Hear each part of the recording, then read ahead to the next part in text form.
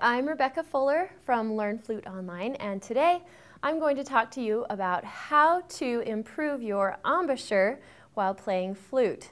Now, everyone likes to sound really great, and improving your embouchure and learning from these tips will not only make you sound great, will make it feel easy also.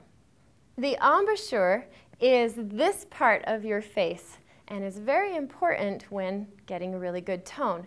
We tend to over-try when we play the flute, and we pull our cheeks back almost like a smile, and what we want to do is actually relax that and not smile while we're playing our flute. By relaxing all of these muscles, we are able to create a better shaped hole in our aperture, which is this tiny part right here.